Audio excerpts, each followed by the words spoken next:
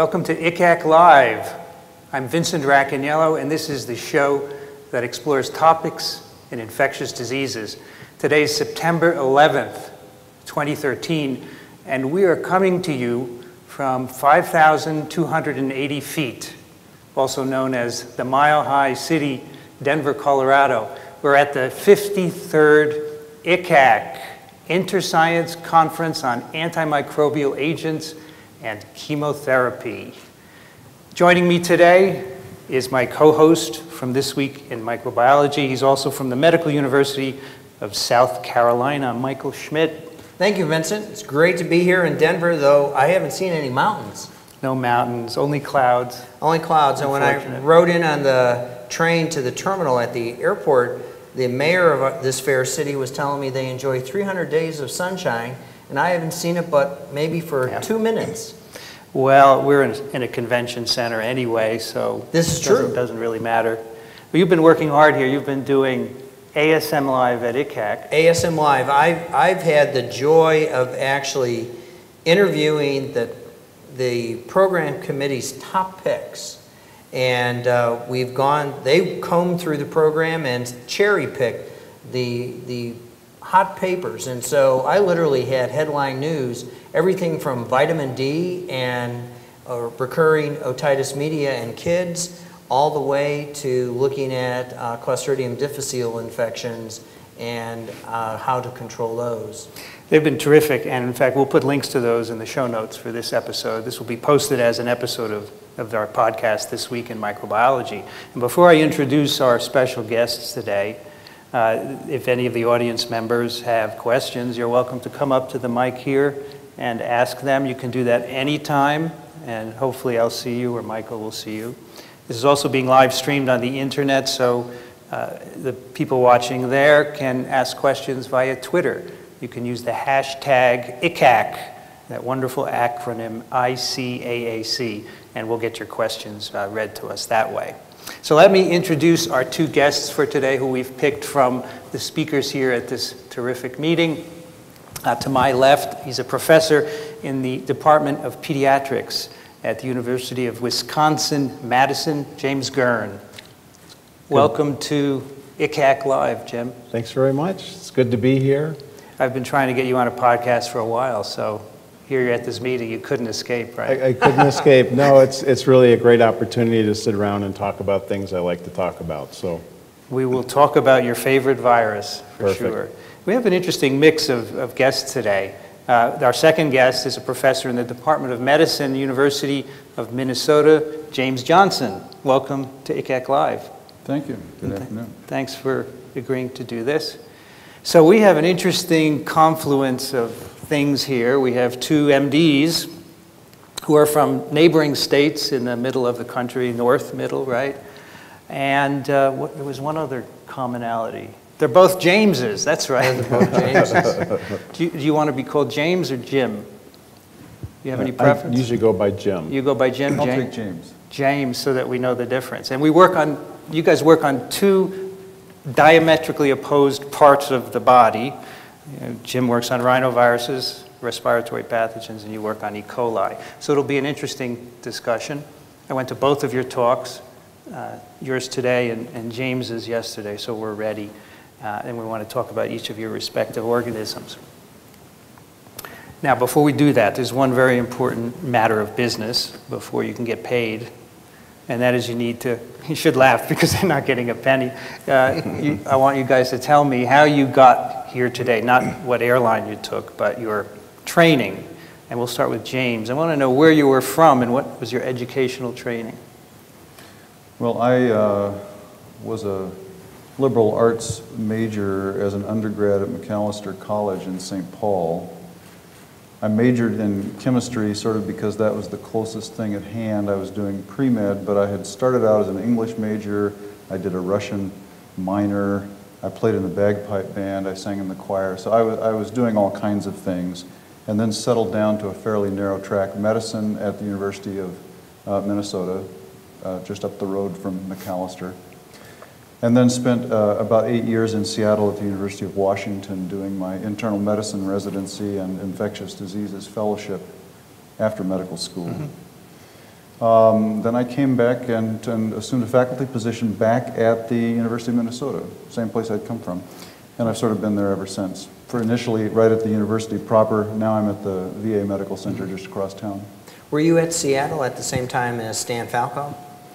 Stan had just left. Oh, you missed him. When I got there. I did, however, I sort of took advantage of, I benefited from his presence there and all the people he taught, because one of my research mentors during my fellowship was Steve Mosley, who had worked in Stan Falco's lab. So it's a multi-generational thing. Stanley's tentacles are wide. Yeah, tremendously wide. You think he'd like you to call them tentacles, Michael? I'll get a letter, I'm sure. So you were probably born and raised in Minnesota, I presume.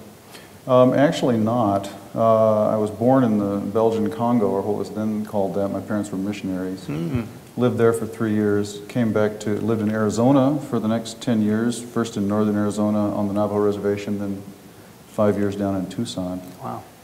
And then my dad, who had trained up to get a doctorate in French, got a faculty position at Macalester College and took the family from the hot Southwest up to the cold in the winter, hot in the summer Midwest. And we saw trees and squirrels for the first time. It was fabulous, instead of saguaro cactuses and tarantulas. Nice. You guys don't know each other by any chance, do you? Haven't met before. No, Never haven't met, yeah. Okay. Jim, what about you? Well, I was born in Wisconsin, grew up in South Florida, went to University of Florida, majored in chemistry, then University of South Florida Medical School, and then I went up north for training, so went to Syracuse for my pediatric residency. Wow, big weather change. A big weather change, and then Boston. I was at Tufts University. I did finish up my pediatric residency there. And then 3 years in the Navy. I went through medical school on a Navy scholarship. So I went to the port of Memphis, Tennessee for that time. And then Johns Hopkins for allergy immunology fellowship. And then I've been at Wisconsin since 1992. So you weren't in Boston when Bernie Fields was there, were you? I don't think so. I think you're a bit young for that, yeah. Could be, See, that's a compliment. I think you're young. Yeah. Speaking of training, I have to point out that my very first graduate student is in the audience, Nicola LaMonica. So that was 1982, I think, 83, and he's now a successful scientist, so that shows that you can be someone's first student. He was very brave. He came to an empty lab. It was just me and him. Thanks for coming. Let's start with you, Jim. You work on a virus very close to my heart, picornavirus, rhinovirus, and today you called this, and by the way, James, you probably don't know a lot about rhinos, but if you do, you're welcome to jump in and ask things or comment. I'll learn a lot here. You'll learn a lot? Yeah. We'll get to you. You called them the most common pathogen on Earth. Why is that? Well, we know that common colds are very frequent. What we've learned recently is that there's 160 different types of rhinoviruses, which cause about half of common colds. And from surveillance studies where you take samples of nasal mucus from adults or kids, whether they're well or sick, we know that these infections happen very often, even when you think you're well. So you can have asymptomatic infections.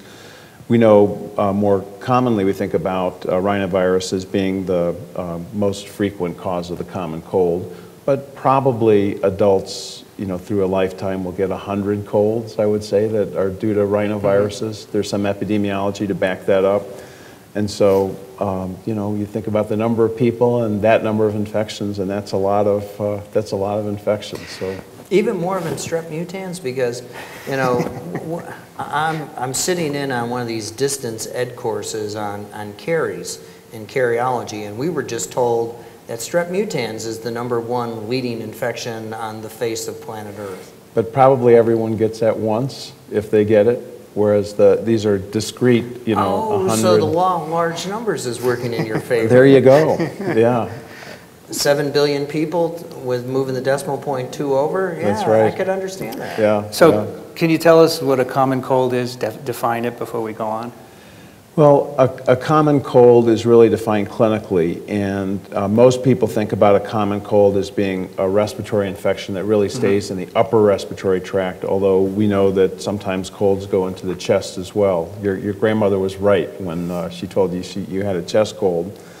And most often those are caused by viruses. I think we're beginning to realize that bacteria can contribute, but the majority of colds are caused by a number of different viruses. There's probably 9 different families of viruses that frequently will cause colds, and most of these viruses run their course. They have a beginning, a middle, and an end, and that all happens within a week or 10 days, and you're on to the next infection.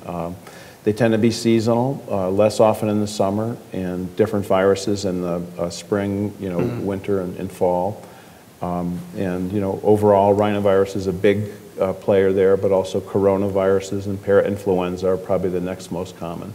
So even the new camel one that we're seeing emerge from, well, it's been found in all the camels in Saudi Arabia. There's evidence for antibodies. Yeah, they haven't got virus yet out of the camels. Give it which more is time. they think is the new coronavirus and SARS entity. Well, those are more serious lower tract infections, SARS and MERS, right? Yeah, yeah. So you said there were 160, you call them genotypes now. Right. When I grew up, they were serotypes, and Roland Ruckert, one of your predecessors in one of my first mentors at Wisconsin. Really? Oh, yeah. So he was instrumental in defining serotypes using antibodies and neutralization tests. But now we do it differently, right? Yeah.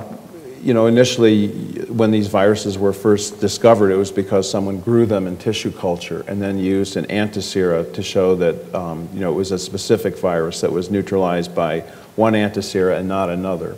And so that's really the definition of a serotype.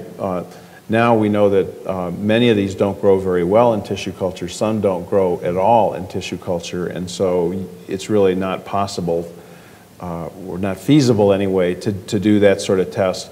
So these days, with all of the information on sequence, people can look in the genetic code and have come up with rules for what constitutes a type based on similarity between the old serotypes. I think reasonable definitions have been So you said we get about 100 colds each a year. So in our lifetime, will we go through all the serotypes? Probably most of them. Really? Maybe not all of them. There were some. The guys who did this work initially just had tremendous intestinal fortitude, I think, to do what they did. But they actually would do serial cultures, and tissue culture for viruses, as you know, is really arduous. And then doing the serotyping, you have to have, back 20, 30 years ago, there were still 100 different ones that you had to use. And they documented that I think women of childbearing age had about 1/3 of the known rhinoviruses back then. And if you extrapolate that forward, you might anticipate getting 2/3 over a lifetime. Even in spite of daycare? Because if you talk to any young parent today, they get a rhinovirus a week from their kids in daycare. Yeah.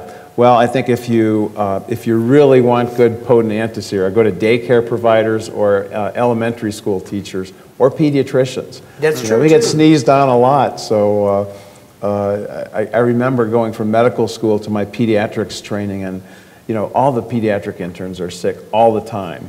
From in the cold weather months, it's just inescapable because you're up close and personal with the kids. And they don't cover their cough. No. The kids. No. The kids. Hopefully Hopefully do. the residents do, but the kids don't cover their cough. So in your talk today, you mentioned that in any community there are about 20 different genotypes circulating. Probably minimum during the peak cold seasons, 20 to 30, I would say. And then as from season to season, these cycle as new ones are brought in by people who travel, I suppose. Right. So and when you look at one season versus the next, you go from one fall to the next fall or the next spring. And maybe 10% of the types are leftovers from the previous season, and 90% are different ones. I think what that means is that no matter who you are and what your immunity is, there's probably going to be one of those 20 or 30 viruses you probably haven't seen before. Right. And so, that's why we're getting colds frequently. So how are these transmitted? I've seen lots of possibilities in the literature, but let's hear it from the expert. Some of the most creative research that I've read has been looking at transmission of common colds, and there were two camps on this. So Elliot Dick, who believed that aerosol transmission was the way that things happened, and then Jack Waltney. Elliot Dick was in Wisconsin, again one of my mentors when I first moved there, and then Jack Waltney at University of Virginia, who was convinced it was hand to mouth. hand to eye and so forth. And so Elliot went to McMurdo Research Station in Antarctica to study how colds get spread. I mean, you talk about a Renaissance guy. I mean, he dreamed up this thing because in Antarctica, once you're there in the wintertime. You're trapped. They can't get in and out. Now they can, but it's really difficult. So he would look at who came in, culture them all, see who had what virus, and then see how it spread. Then he took that same model and made a mock Antarctic hut at Wisconsin in one of the research buildings where he mimicked the airflow and, et cetera. So the same number of people, and would come in with people who were inoculated and look to see how they spread to other people. And he and Jack had this running, debate about which was the most common way that these colds are spread. I think in the end, they showed that you can spread them in either way. And it's still a question, which way are they spread most readily? And it might depend whether you've got a 2-year-old, pawing at your Touching face. everything. Right, right. Or, a 32-year-old in the same office, maybe different modes of spread. You mentioned today that babies are reservoirs. They have, and they're not always sick. And so, we're always kissing babies and touching them. So it's another. Right, yeah. And so Elliot defined that you have to have someone who's shedding a lot of virus to be an efficient spreader, and then you need prolonged contact, unless it's a child, and the children just spread viruses very readily because you want to pick them up, and their hygiene is less than perfect. But they're adorable. Then they're adorable. That's right. So by aerosol, is it?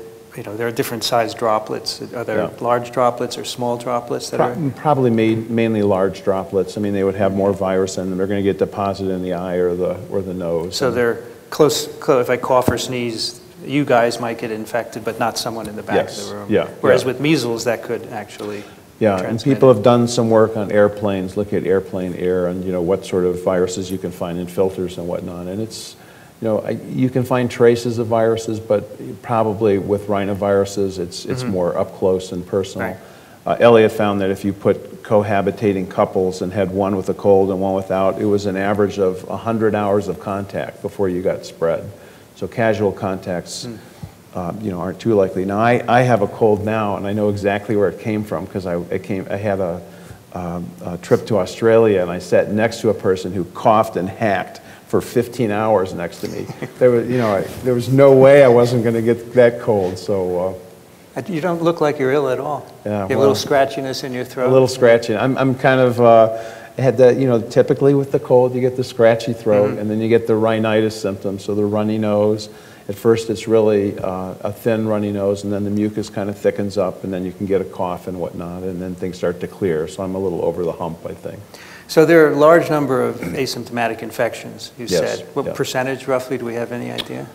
I think it probably depends on the age group, but somewhere between a third and a half, I would think. So that's probably part of depends on your own constitution of whether or not you're going to let yourself be sick. Right, and it's probably a component of the spread as well. You're infected but don't know it, and you're spreading it to others. But this sounds like a really well-adapted pathogen.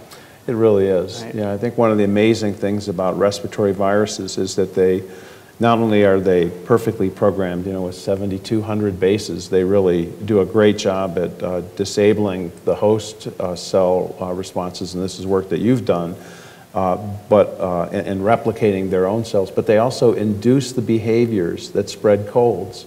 So they induce mucus production, sneezing, coughing, which is really pretty astounding. I mean, they're just incredibly successful pathogens. Do we understand why they're seasonal at all? I've read a lot of ideas about this, and some concepts I think are valid. Again, thinking about children being vectors for spreading these viruses. When kids go back to school, we see a big spike in rhinovirus infections. So no doubt, that has something to do with it. But there's still a lot that we don't know, about exactly why they have that fall and spring predisposition. And we're starting to get some data in the tropics that they don't have a fall and spring predisposition in the tropics. They're different patterns.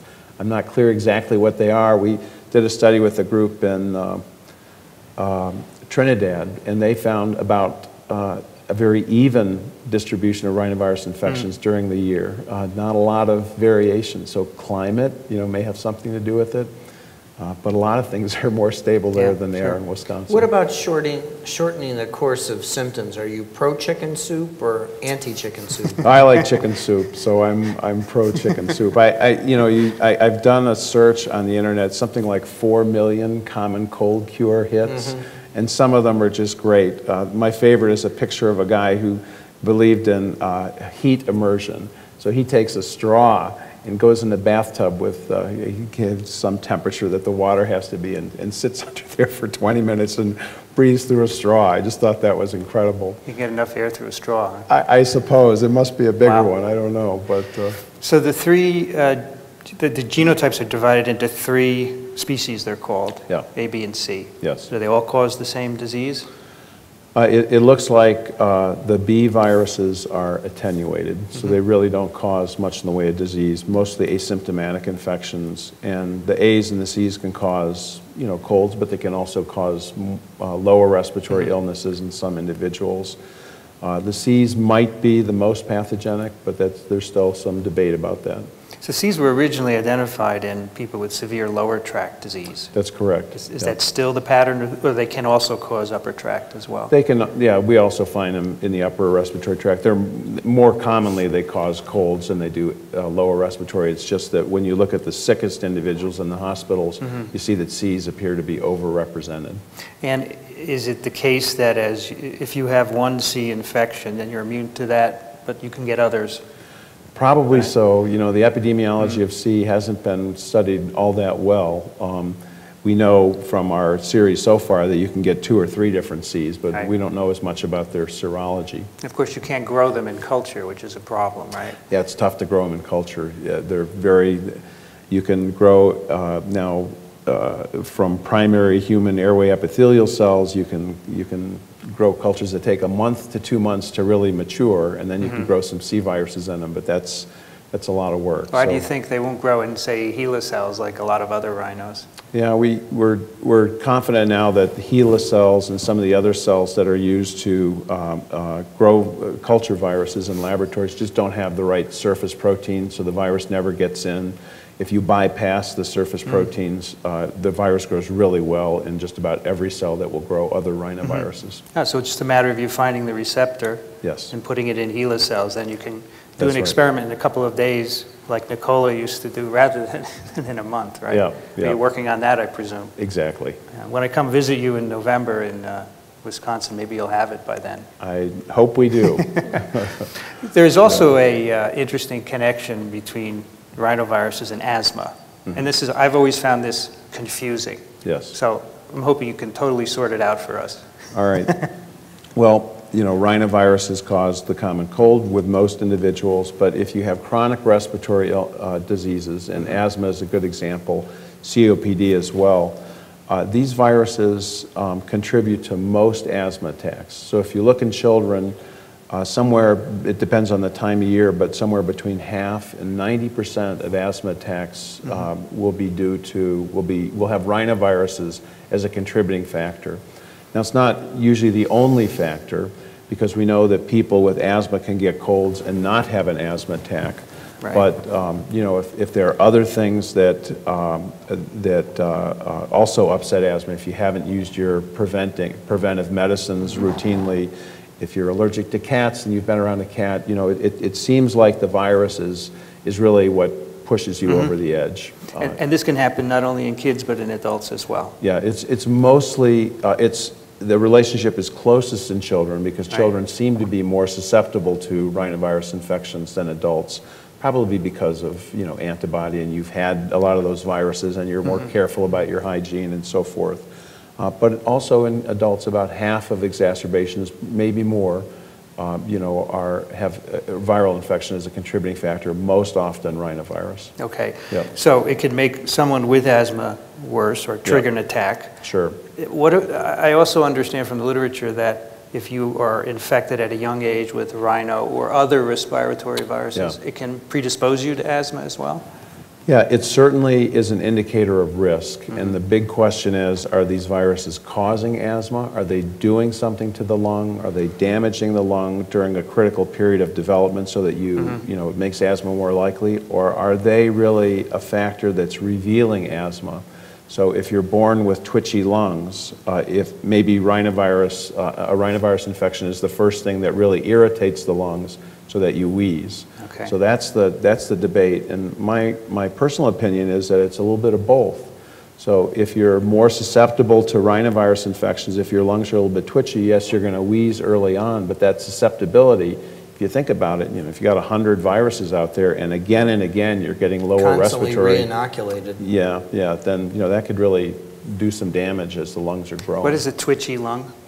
Yeah, so what asthma is a lung that has reversible airway obstruction, and what this is airways that either squeeze shut or swell shut, when they're irritated, and so the twitchiness is the reversible part.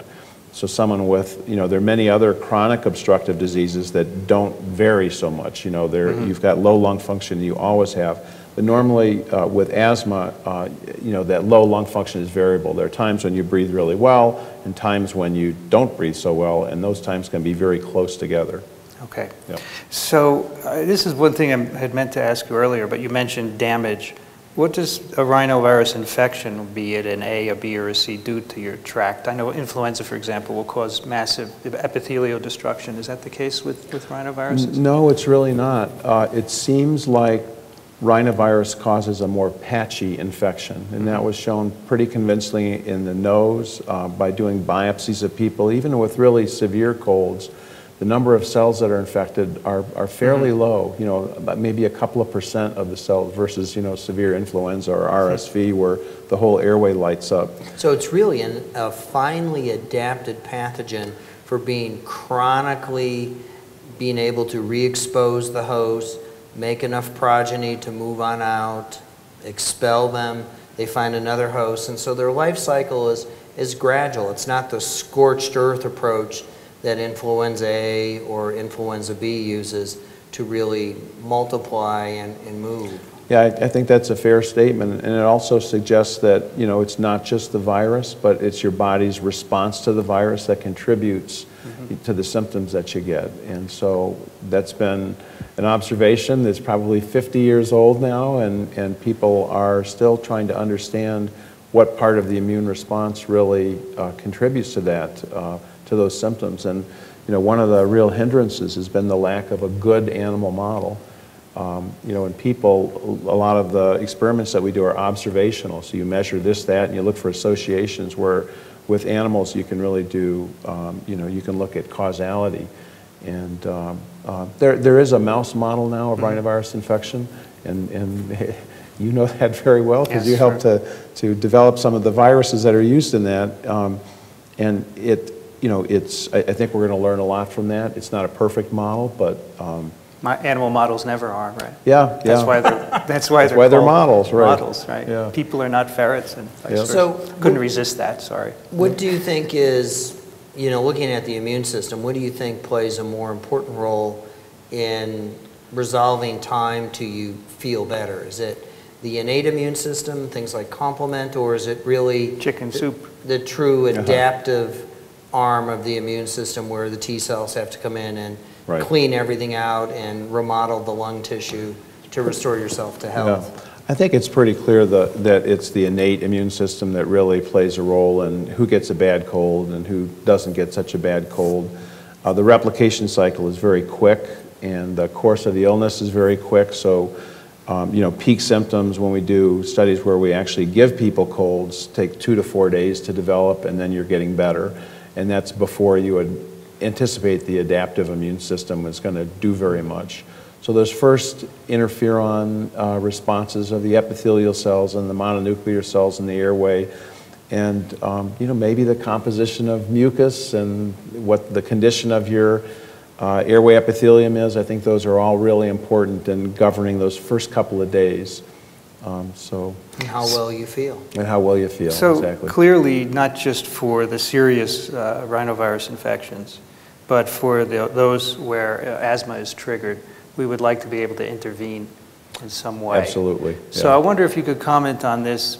Rhinos are quickly resolving infections, and that makes it difficult to give a prescription drug, for example. So you're asking the good good value for money question. No, whether you can do it, because if the thing is over in 3 days, by the time you get a prescription, you have to diagnose it, get your script, take it. It's probably too late. So how do we deal with that? Yeah, it's a real challenge. If you think about influenza as a model, because influenza is also pretty quick, you know, on the front end, and the neuraminidase inhibitors. So here we have a pretty good antiviral. You know, I mean, if you give them ahead of time, you don't get an infection at all. But we know that the neuraminidase inhibitors have some effect on the course of influenza, but not much. You know, they knock a day off the illness. They probably reduce the percentage of people who go on to get more severe disease. And, you know, you see kind of the same thing with rhinovirus infections. I guess one of the questions that remains to be resolved right now is with people who are susceptible to getting lower respiratory manifestations, is there a bigger window? So do you get a cold and then you know, there's a few days before it spreads down into your chest, or is the process so rapid that you know, you don't have that big a window? If we had a couple more days from the recognition of the cold, you know, so you could take the medication and keep it from spreading into the chest, you might anticipate better results. But for flu, we have a rapid diagnostic, which is not great, but we do. Why don't we have that for rhinos? There's nothing you can do. Well, I always thought that if you had a rapid, then companies would make drugs, Yeah, right? it's a little bit of the chicken and the egg thing. I think with some of the newer technologies, we'll eventually get a good rapid diagnostic for rhinovirus. I think the genetic variability is tough. You know, the best assays are the molecular assays, and with flu, you know, you can use non-molecular assays and get at least a pretty good reading early on with the rapid flu tests. Until we get to the PCR-based tricorder. Tricorder. It's not going to be PCR, it's just going to be waving it in front of you. And it'll say you have a rhino infection and here's your prescription. Yeah. That's what I do. By the way, before we finish up, do you still see patients? Yes, yes. Pediatric or? Yeah, children, a few adults, but mostly children with either allergic problems or immune deficiencies. Okay. And that, you know, one other thing, we do see kids with, you know, very limited adaptive immune systems who get rhinovirus infections, and the infections really aren't much worse. They just can't get rid of them, you know. So it goes back to the life cycle of the virus again. Yeah, yeah, exactly. James, do you still see patients? I do, you know, quite frequently. In fact, as soon as I get home, I'll go on service and have to start earning my living seeing infectious disease consultation. Well, it's one thing they can do and not us, right? That's right. So James, I learned, as you may have learned a lot from this discussion. I learned an enormous amount from your talk yesterday about E. coli, which you said was your favorite organism, right? Right. And I want to have our listeners go through some of the things you said, because I find them just neat. And the first is, you know, many of us view E. coli as a gut commensal, but you said there are really 3 kind of types of E. coli besides the gut. Could you enumerate those for us? Yeah, well, you know, actually, I think a lot of the lay community, ordinary people, or, you know, if anyone asks me, so what do you do for a living? I say, well, I study E. coli. And what they think of is the hamburger-associated diarrhea E. coli. Right. And many people are unaware that we pretty much all have E. coli in our guts. They hear E. coli, they think, oh, badness, newspaper headline, outbreak, some big food recall somewhere, people getting sick and dying. Like that's what E. coli does. Well, you know, E. coli, E. coli is everywhere. It's in poop. Poop is full of E. coli, whether it's our poop or dog or cat poop or farm animal poop. It's the main bug in poop. And as long as it stays in poop, by and large, that's fine. There are a few strains that can cause diarrhea. Right. But then you get a lot of liquid poop. Right. But it's a normal, healthy poop. And so many people don't know that. But the ones that cause diarrhea are really relatively uncommon, at least in the industrialized Fortunately world. so. Fortunately so. I Well, mean, yeah. You pointed that out in one of your slides yesterday, right? Right, the numbers of serious illness or death due to, say, E. coli 0157H7, which is the poster child for the diarrhea, hamburger, bad, bloody E. coli, under 100 per year in the U.S. And when they happen, they're sensational, and every one of those illnesses is, of course, important, and it's a tragedy. But there are nearly 100 times more serious illnesses or death due to E. coli, but of the kind that cause urinary tract infections.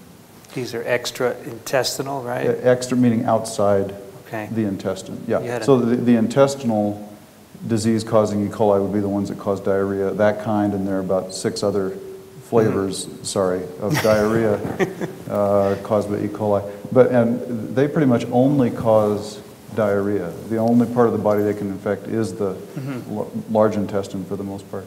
The ones that cause urinary tract infection typically live in the intestine without causing disease. They're just fine there.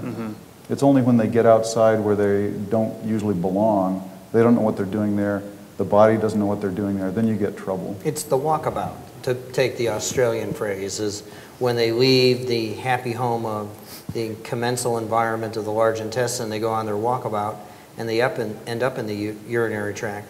I mean, I have an easy time explaining UTIs to medical students and dental students who happen to be women, because women talk, and UTIs are much more common in women, and they know from their healthcare provider it's typically E. coli that's doing them in, whereas men don't appreciate that until they're much older. Yeah, women bear the brunt of the burden of disease for E. coli in the middle years of life, during the childbearing years, from the onset of sexual activity all through the childbearing years up until menopause.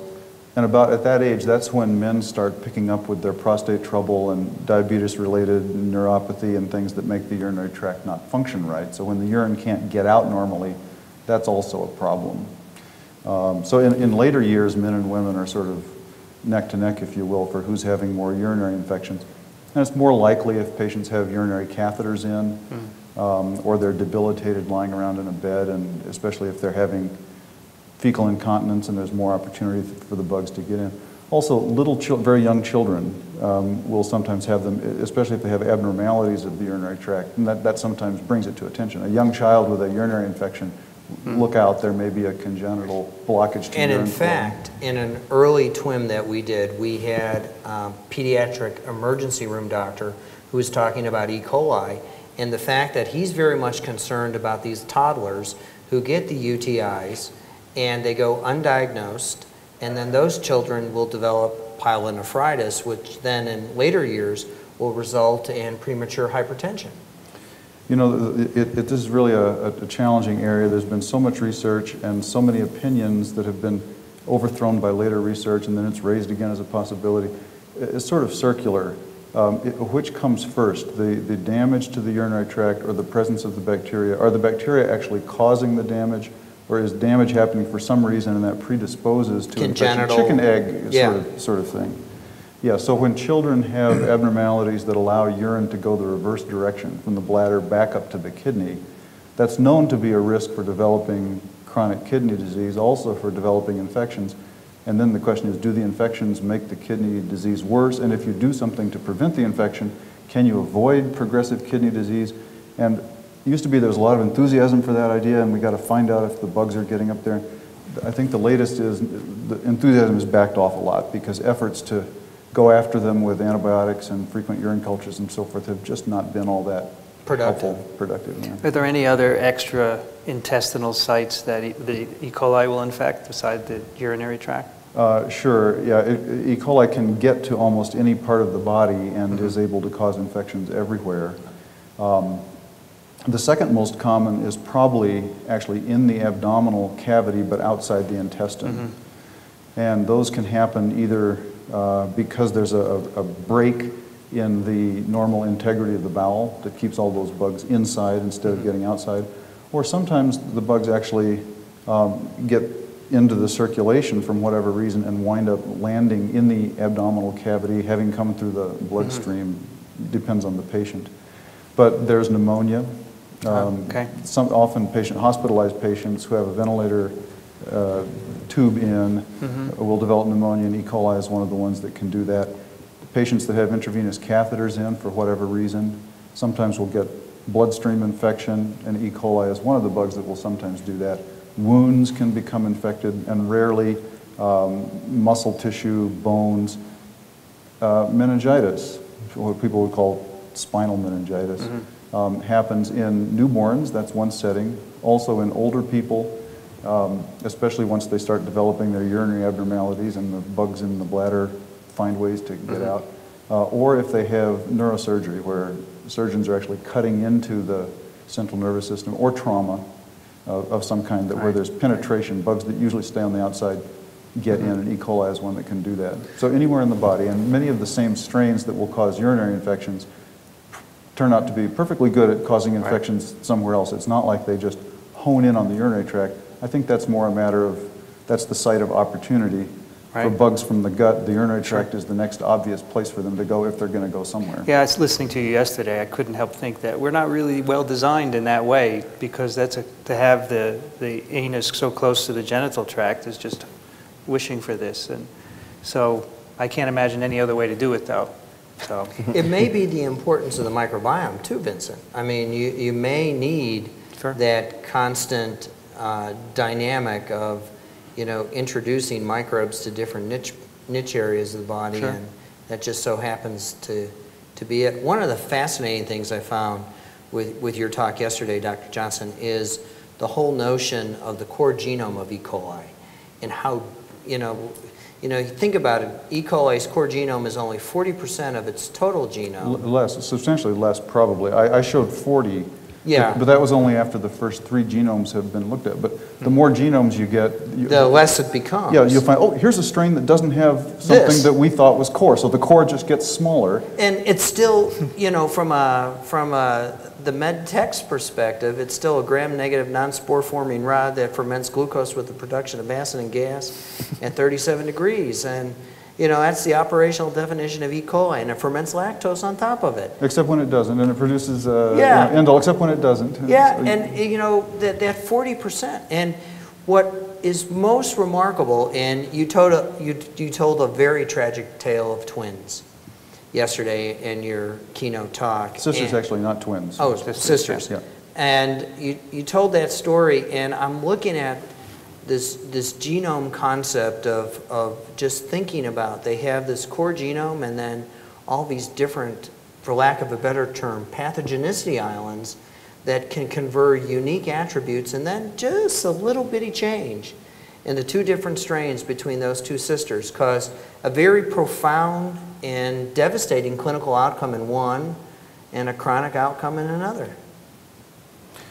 Yeah, so the big picture, as we started out saying, there conceptually are these 3 groups of E. coli. The commensals that pretty much don't cause disease, the diarrhea-causing E. coli, and then the extraintestinal E. coli. And they all share the core genome, so they're pretty much identical in that respect. How they differ are the rest of the DNA in their chromosome, which are these accessory traits. Many are on pathogenicity islands. And those traits tend to broadly push them in one direction, like toward being a diarrhea-causing strain, an extraintestinal strain, or just a gut-colonizing strain. But within that, there's tremendous diversity. So there are many different diarrhea-causing strains. They have a lot of different ways to do it, and they have different accessory traits. Okay, and sometimes those are whole genes or packages of genes, the islands that can be swapped in and out. So one group of them will have a particular suite of genes, and we'll recognize them because they cause a particular kind of diarrhea, and they're associated with certain patients and epidemiologic settings and so forth. Others will be different. Similarly, for the extraintestinal strains, there are some differences, broadly speaking, between ones that typically cause meningitis, cause bladder infection, cause kidney infection, but there's also a lot of overlap. But even when you get down to, as you say, a single clone, I mean, this is a single lineage, 2 strains that are almost have identical genomes, except for a few small changes. So here we're not talking big blocks of genes or anything. These are very subtle changes. And even down to the level, there's been a report of, in one patient, a strain, E. coli strain, that changed a single nucleotide, that changed an amino acid, that shifted the binding properties of a very important adhesin from being more likely to bind to the gut epithelium to being more likely to bind to the bladder epithelium, and the patient developed a symptomatic infection. The one from the bladder had that single change. The ones that were still in the gut lacked that change. So it can be as subtle a change as, you know, One amino acid. That's about as small as it can get. And then you just have the beauty of they just make more. Once they attach, they just continue to grow, and they end up resulting in a symptom. Well, so yeah, and I don't know how it is with the rhinoviruses. With E. coli, it's pretty clear that there's an awful lot of environmental selection and niche adaptation. So let's say there's no evolution happened a long time ago, and now we have this array of different E. coli types. Well, in a given person or part of the body or part of the world, there will be an expansion of the types that are adapted to those particular conditions. So you see these strains here, you see different strains here. But evolution didn't just happen a long time ago, it's ongoing. So wherever there are selective pressures, mutations happen, genes get swapped back and forth, and you create new genotypes that then will expand. You know, if they find that whatever they have makes them more fit, they can compete better in a particular environment, and they will tend to, you know, rise up and dominate. And we cannot divorce ourselves from understanding that E. coli is just not a pathogen of mammals. It can actually live out in the environment quite happily. And you begin to ask the question about I'm going to coin a new term that's probably already been coined, the envirome of the hospital. The microbes that live in our hospitals on our surfaces. And, you know, we can recover E. coli from hospital surfaces just fine, especially near sinks.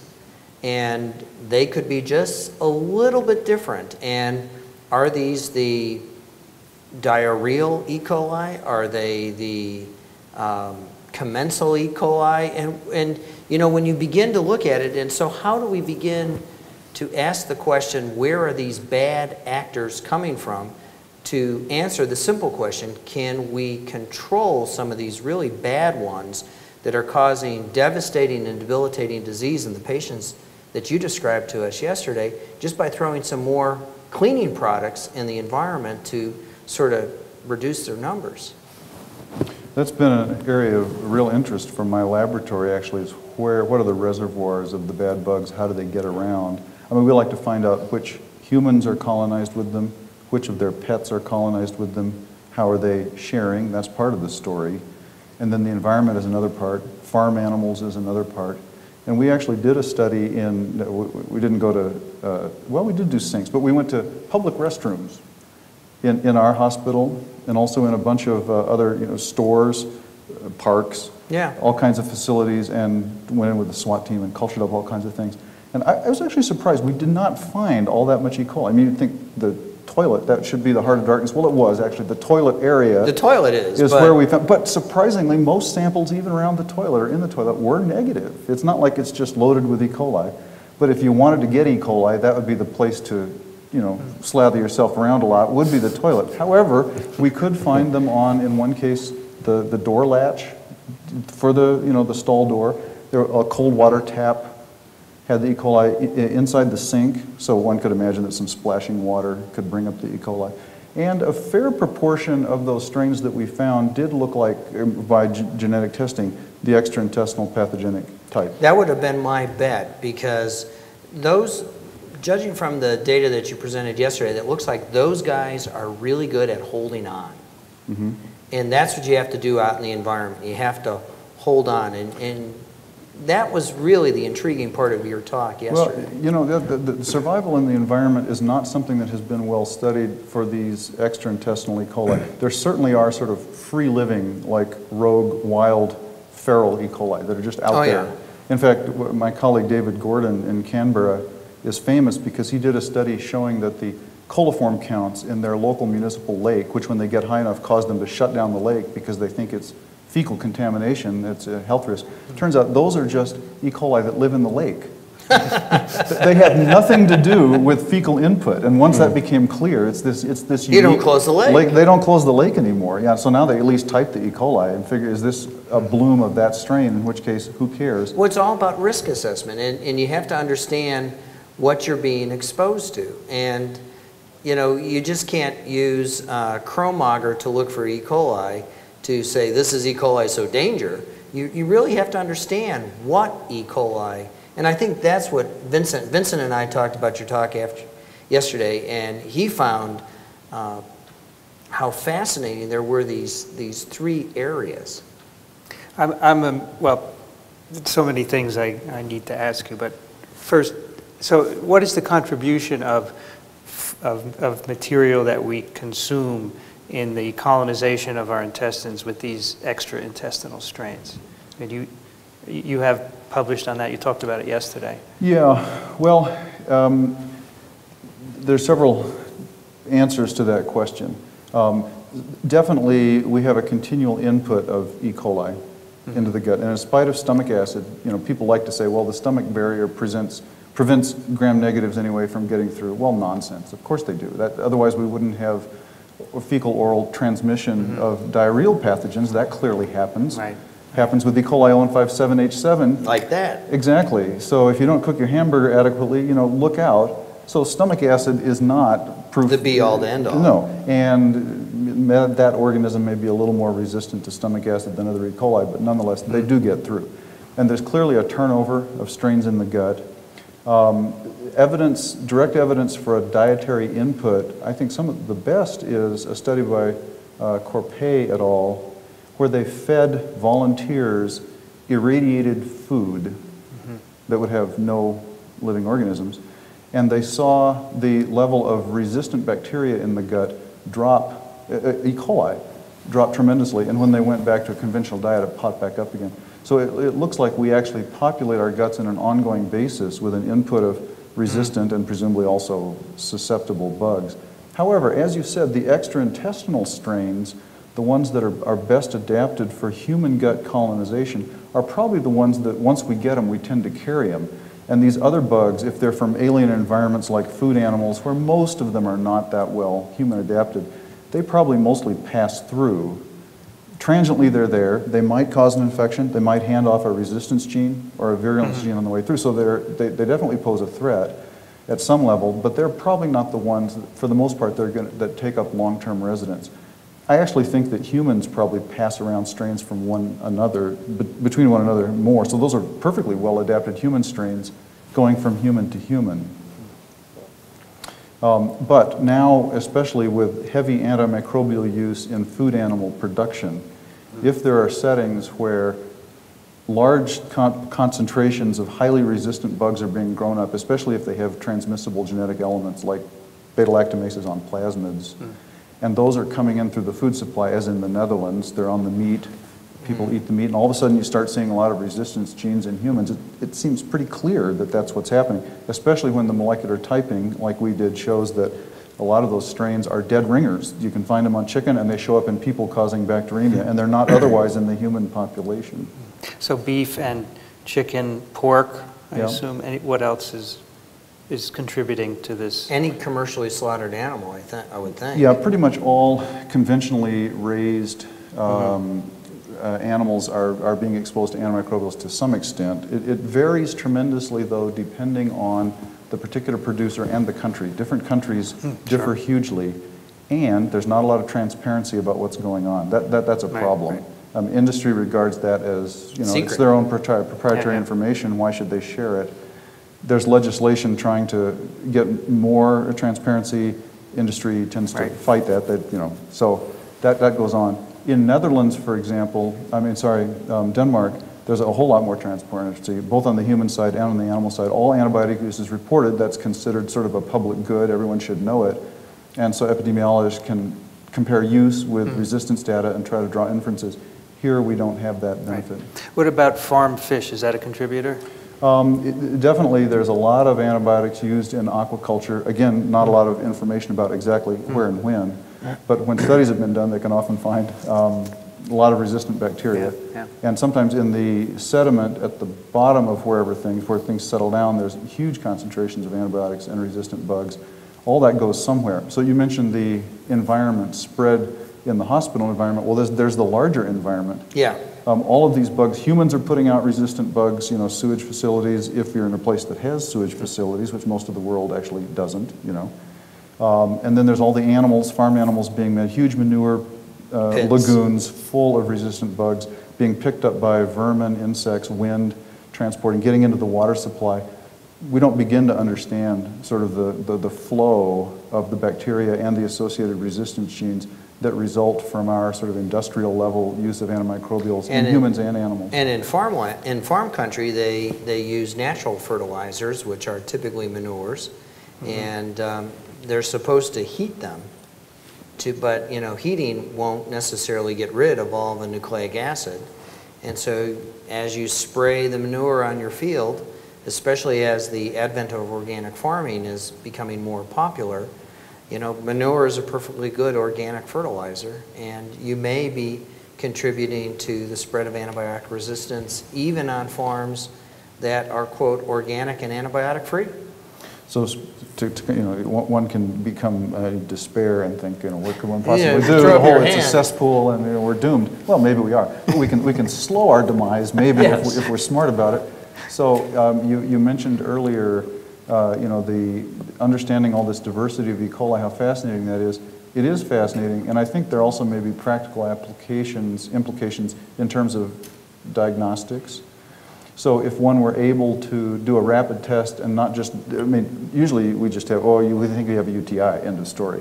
Well, if we had a test that could rapidly say, well, we think you have an E. coli UTI, that might be one step forward. But if we could say, we think you have an E. coli UTI, and it looks like it's due to this strain, and we know that that strain is typically resistant to XYZ or susceptible to XYZ, we could give. You could make a quasi-rational empirical therapy decision right at the point of care instead of doing what we are forced to do now. The nuclear weapons. Which is to, nuclear weapons, unless you think you're in a population where you don't need it, but then a patient's going to come along who in fact did need it, and you have a tragic case like the sister story where someone dies because the empirical therapy, the algorithm, the one-size-fits-all, didn't fit this person. Because flying blind, we don't know what we're treating, we'll just give what we think ought to work. And managed care is going against IDing organism to type.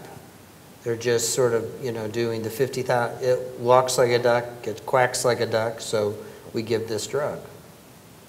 And, you know, hopefully MALDI-TOF will get us to being able to identify that, and MALDI-TOF looks to be offering a promise of reducing the cost to ID. Whether or not it will achieve the same level of specificity as strain typing remains to be seen. Yeah, I think the more we're confronted with unpredictable susceptibility patterns, and the more one can predict that with a quick test, the more value there will be to doing, and also the closer we get to the no more antibiotics cliff, where every antibiotic dose has to be, you know, considered, weighed heavily, because we know that there's a societal harm to the use of this drug. Yeah. In the days when there's an infinite supply of antibiotics and you can sort of predict what the susceptibilities are for a patient with a UTI, then sure, well, why do a culture? Just treat empirically. And that was actually what I learned 20 years ago when I trained. The new idea was, let's not do urine cultures on everybody. We're wasting a lot of, we want to save healthcare costs. I mean, they actually cared about costs 20 years ago too. There the idea was, let's not do diagnostic tests, let's just treat. And that was great for then. But the bug scene has changed so much now that it's sort of coming back to, you know, it's all great to treat empirically, but when you have patients failing and needing retreatment, or worse yet, getting sick and needing to be in hospital or dying, then the cost of doing a diagnostic test now becomes very attractive.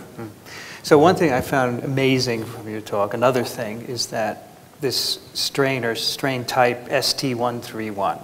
And I would love our listeners to hear a little bit about what that is and what it's doing. Well, it's a new strain of E. coli. Among the thousands of E. coli strains, there may be a dozen that have been the heavy hitters that account for probably 2/3 of most extraintestinal infections. That's been true up until about the year 2000. And since then, this new kid on the block has shown up and has really expanded and taken over worldwide in a most astonishing fashion. I'm not aware that anything like this has ever been seen before. It seems to represent a new combination of ability to cause disease. It comes from a part of the E. coli family that historically is where most of the heavy hitter strains have come from that can cause disease. But it also has a lot of antibiotic resistance, which traditionally that family of E. coli didn't have. In fact, the old notion used to be, there seems to be like a mutually exclusive property to resistance and disease-causing ability. You have to take your choice. You can live in one room or the other, but you can't live in both. Well, this bug has managed to sort of bring them together. It's actually not the most resistant E. coli strain on the planet, nor is it the most aggressive disease-causing, but it's the one that has sort of the greatest blend of the two, if you put those two together. And so whether it's from that or because it has a special ability to spread or live in the environment, we don't really understand, but it has taken over like gangbusters. So that now in the VA system, for example, nearly 80% of our fluoroquinolone-resistant E. coli are this strain. And between 25 and 30% of all E. coli isolates are this one strain. And just for perspective, the next closest strain comes in at about 12%. So this guy's way ahead. Yeah. He's winning the race. Big time. So are we colonized with ST131? One of us might be. I would invite you afterwards. We can do, No biopsies. That's the other take-home message from your talk yesterday is beware of... He doesn't want to give me a biopsy. Beware of men bearing biopsy biopsy needles. Well, the prostate biopsy to look for prostate cancer definitely has a role. I mean, we don't want to not do them, but we do want to not do them indiscriminately, liberally, as sort of was done in the past, recognizing that they have the huge potential for harm with infection now, aside from finding something that looks like prostate cancer that leads to treatment that the patient didn't actually need and that whole thing. But just the infection part, because of ST131 typically being resistant to fluoroquinolones and ciprofloxacin being the classic preventative drug that's taken before the biopsy, it doesn't work. And so we set men up for infections. So now the alternatives are either do diagnostic testing to figure out what's there and then pick a drug designer for the individual patient. That's cumbersome and has its costs. Or give everybody broader therapy that will cover, and that has a little more cost for the drug, but the societal cost also, then we're putting selection pressure on.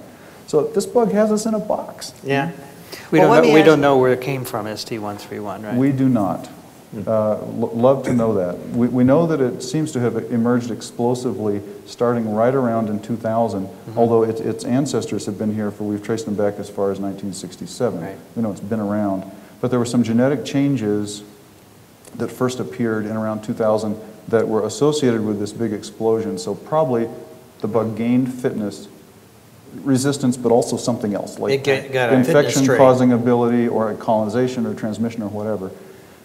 But we don't know exactly what those traits are, nor do we know where, if you mean like, geographically, did this come from Timbuktu or Paris or what? Right. No, or Chicago, or a human or a food animal or the environment. We don't even know that. We don't know that, although really this has been almost entirely a human-based sort of epidemic. You can find the bug in animals now and then, people get excited because the whole food story... probably moved from us to our pets. Well, it probably has. You definitely can find dogs and cats colonized with it, but that's uncommon, and so spillover from the human population rather than its Fifi or Fido's fault, I think is more plausible. And Chicken Little, sometimes does have this bug, but the fact that it's so hard to find in chickens makes me think it's unlikely that we're being bombarded by, the poultry barrage. industry. Yeah, the poultry industry. They may be responsible for other resistant E. coli coming in all the time. I think, in fact, they are. But ST131, I don't want to blame them for. Well, the people who have spent a fair bit of effort learning how to decolonize healthcare workers for MRSA, do you think decolonization of men in their 50s before their prostate gets too big to obstruct urine flow would be a worthwhile investigation to see if we can actually, if you're colonized with ST131 before you get to the age where your prostate becomes obstructive and you'll end up with the train wreck that are UTIs in elderly men, could that be an opportunity? Well, I don't know. I suspect not. I mean, the idea of achieving sustained decolonization, or actually any decolonization, I don't think we know how to decolonize for this bug. We have lots of patients now, we meaning physicians caring for patients with urinary tract infections. I get a lot of emails and calls from colleagues who are at their wits' end with patients who keep coming back with what do I do? Recurrences. What do I do? And we're really struggling with that. But knowing that this bug can get into people's gut seemingly so readily, I really doubt that we could decolonize. You know, a one-time thing, even if you could make it go away at one point in time, that they would somehow stay bug-free forever, that seems implausible. Could you, for our listeners again, tell the story of the father and daughter who had a sequential UTI? Yeah, no, this was a father and daughter, both with diabetes. The father developed a urinary infection that went on for some time and got worse, and he finally wound up in hospital fairly sick, and when he had an abdominal CT done, was found to have bilateral intrarenal abscesses. You know, that happens. It's a somewhat uncommon complication with pyelonephritis, kidney infection. And his urine had a ST131 strain that produced the CTXM15 ESBL, which is characteristic of ST131, or at least that's what brought ST131 to attention. It's actually a small subset of ST131.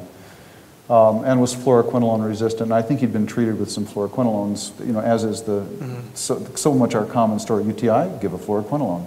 That used to work. It's not reliable anymore. Well, while he was in hospital, his adult daughter came to visit him. She'd not seen him for a long time. Spent I don't know how long with him. Used the hospital, used the toilet in his hospital room that he was also using, and then left. And sometime after that came down with urinary tract infection symptoms herself. And interestingly went through several unhelpful courses of fluoroquinolone therapy before people finally realized, A, it's resistant, and B, she's pretty sick. So she wound up in hospital and had bad kidney infection, in this case with gas production, so emphysematous pyelonephritis, a big bubble, sort of like a gas abscess that had to be drained with a tube. Fortunately, she didn't require nephrectomy. That often is needed for emphysematous pyelo. So developing the abscesses, having emphysematous pyelo, that goes along with having a kidney infection and having diabetes. That's the usual context. But what was remarkable about this, they both had quite severe infections, and even most patients with diabetes don't get that. But they had the same strain. So she turned out to have genetically the same strain. You have causality. And we have an epidemiologic link where there would be the opportunity for her to have acquired the strain while, there's one occasion visiting her dad, who was the presumed source. So, I was always taught that to get an E. coli infection, the traditional E. coli infection, you need about 100,000 or so to cause frank diarrheal type disease. And then the classic O157, you need far fewer, down in the hundreds to tens of hundreds. And so the question is how many of these ST131s, what is the minimum infectious dose? Because again, I think this one case with the father and daughter, granted it's only an N of 1, but I think the epidemiological evidence that you present is strong, making the argument that if your loved one is in hospital with ST131, you shouldn't use the in-suite bath. You should go out to a public restroom to avoid the likelihood, especially if you're already predisposed to having a bad outcome. It's really hard to know. I would hesitate to say, as you say, it is N equals 1. The other thing is, we never know with our current state of testing whether a person has an ST131 or not. On the other hand, that's true. If they have a fluoroquinolone resistant E. coli, it's probably 2/3 or better likelihood to be that it is ST131, at least in the US and Europe these days. On the other hand, usually when a person is exposed to ST131, no disease results. I mean, ST131 lives in people's guts just like other XPEC, totally fine. So N equals 1 scary story. Of course, the reason we tell the story is because it's scary. All the other times that ST131 got transmitted never turned into a story, or if it did, it's not very interesting, and we don't tell about it very much. But we've been documenting in households of veterans who have a ST131 E. coli isolate, usually urine. We look at their household members. It turns out the veteran is always colonized intestinally with that strain, and about half the time, one or more household members is also. But they're fine. But then we also looked at what about fluoroquinolone resistant E. coli that aren't ST131, or for that matter, what about fluoroquinolone susceptible E. coli? It's a very similar story. People in households have these same bugs. They swap them. And for the most part, everybody's healthy. It's rare to develop an infection. So I don't know how wigged out we should get about the possibility of transmission and make substantial changes at this point in sort of lifestyle without a better sense of what's the risk and what do you gain from making those changes. But more study in that direction is needed because it would be great to find ways to interrupt the spread of this strain. Break the cycle of transmission. Exactly. I mean, the epidemic happens, I think, because of the spread. So if we could stop that, brilliant. So James, from you had a review article on a rural study you had done in Minnesota, I think, on ST131 prevalence. And at the end you wrote, "This emerging and expanding epidemic has the potential to deprive us of most oral treatment options for infections due to this exceedingly common bacteria in the near future." So that still holds today, I presume. Well, here we are. So we're now, increasingly using drugs that we hadn't even heard of, like fosfomycin. If the organism is both fluoroquinolone, well, all three, fluoroquinolone, trimethoprim sulfa, and cephalosporin resistant, then we don't have much left for oral options. There's nitrofurantoin, and most E. coli remain susceptible, old-fashioned, nitrofurantoin. That's great as long as the person isn't sick, and as long as if it's not the prostate. If we think it's in the prostate, nitrofurantoin doesn't get in that well. And then there's fosfomycin. So either a drug that we never learned how to use because it was so old-fashioned, or a drug that we never learned how to use because it just never was used in the U.S. So now we're using a lot more nitrofurantoin and fosfomycin, and that's great as long as they last. But for a sick patient, neither one has an intravenous form. So then we're stepping up to carbapenems. Which my microbiologist refers to as wimpy-penems. Well, they may be, but then also there's wimpy penamases now that are spreading. Yes. So how long even the wimpy penems will remain active, with KPC and some of the others spreading where they are. So yeah, we are in kind of a tough spot. So not only do we have commonality here in our participants today, but we have two human pathogens that are ubiquitous. They're present in a thin film on the earth, and they can be benign or very serious in people. Yeah. So how's that for getting a cool ICAAC Live together? I want to read a letter from one of our listeners, which I saved for this episode because it's from a fellow named Tim who has a farm called Zweber Farms in Minnesota. And you can find his website. This is a farmer with a website. He sells his stuff at zweberfarms.com. And he listens to us while he's working, and he writes, while driving around a field cutting hay, lost in my science podcast playlist, the episode of TWiM 61 came up, and I had to listen intently as Salmonella typhimurium came up, as this is a common enteric issue in agriculture. When you mentioned the work around Salmonella came up with to outwit lipocalin and the idea that people could in many millennia possibly evolve a second anti-siderophore to combat it, a thought occurred to me. Is modern medicine slowing our rate of evolution by reducing selection pressure for more fit individuals? This is not an argument for withholding... This is a farmer. Hey, are you making judgments? No, he was looking at me incredulously. This is not an argument for withholding medical treatments to improve the human race or something silly like that, because obviously everyone has more important skills than the ability to fight off an enteric disease, but was an interesting thought that hadn't really occurred to me before. Just wondering what you all thought of this. So what do you think, James, from your fellow state? Yeah, well, and it's an interesting point. I think to the extent that we do everything we can to keep everybody healthy and alive, we are sort of working against natural selection.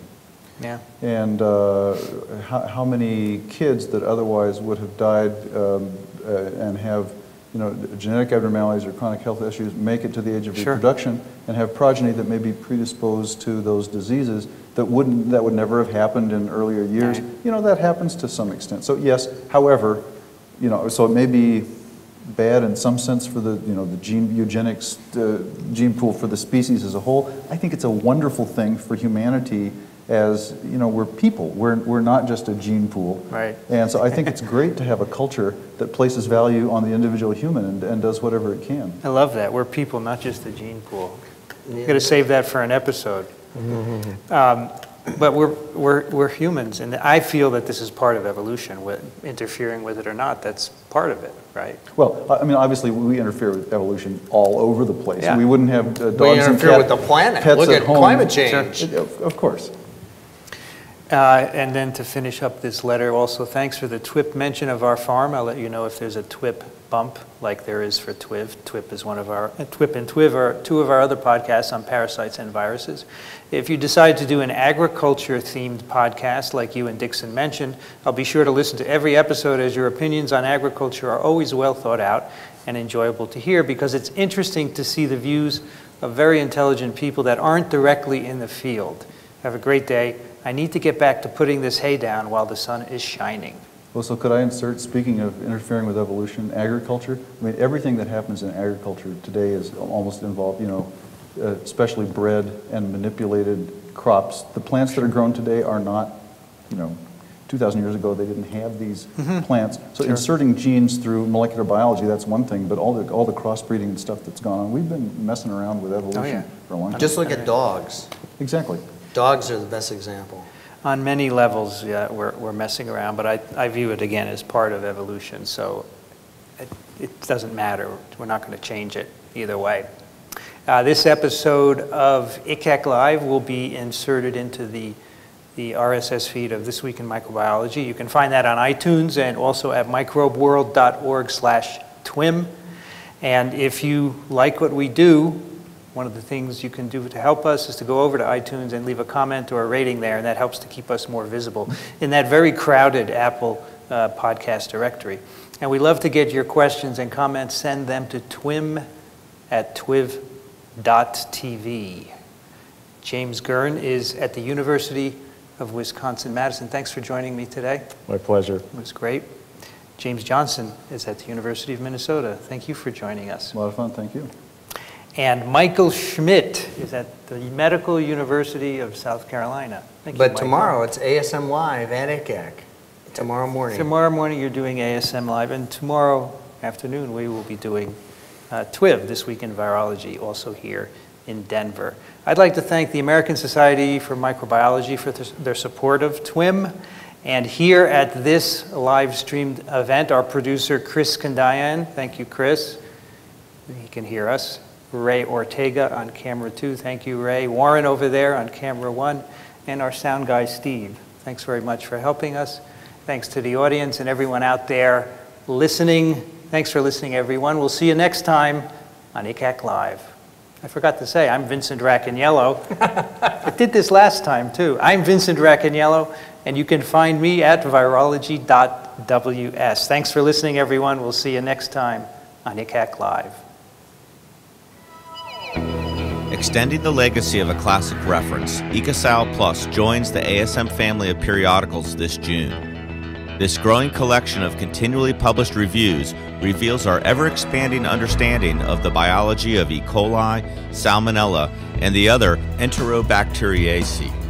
From cell architecture and growth to pathogenesis of infections to life in communities, EcoSal Plus is the single source of knowledge about these organisms and their use as model microbes. A distinguished editorial board, led by Editor-in-Chief James Caper, ensures that content serves the needs of the research community. Free trials available for institutions. Take a look at ecosalplus.asmblog.org.